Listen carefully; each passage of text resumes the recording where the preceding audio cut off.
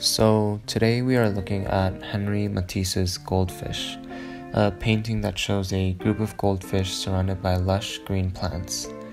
The most immediate element that jumps out at the viewer is the oversaturation of color in this artwork. Here, Matisse uses complementary colors such as the reddish-orange with the surrounding blue-greens to make those colors stand out and appear more vibrant. There is also a lack of depth in this piece that makes the colors stand out even more. The use of flat, complementary colors was used extensively by artists of the Fauvist movement, to which Matisse is credited for leading.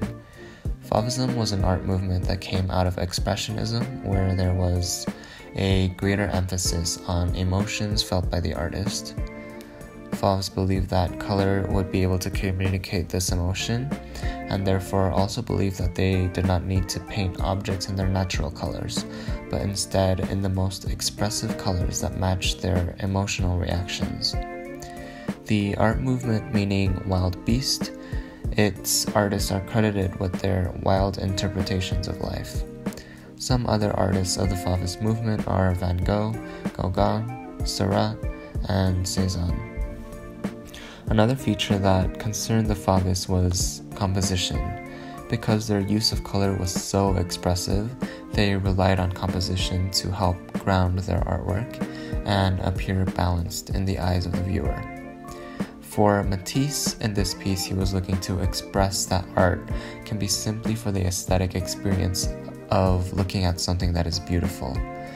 The goldfish in this piece represent tranquility and contemplation, inspired by Matisse's trip to Morocco, where he observed the population spend hours observing goldfish, daydreaming, and reflecting on their lives. The artwork reflects this kind of tranquility, and the use of pinks and blue-greens creates this feeling of a dreamlike state. Depicting the table as skewed and the undulating staircase on the lower left adds to this ethereal kind of emotion. There is also a feeling that this painting is representing paradise, seeing elements of water, vegetation, and gardens that are also present in Islamic representations of paradise, which almost remind me of Generalife in Alhambra. With this piece, Matisse tries to communicate this meditative state of observation, and through this, says that art does not have to be scientific, political, or radical. It can be simply trying to capture the beauty of life, allowing viewers to look inwards and contemplate on their own lives.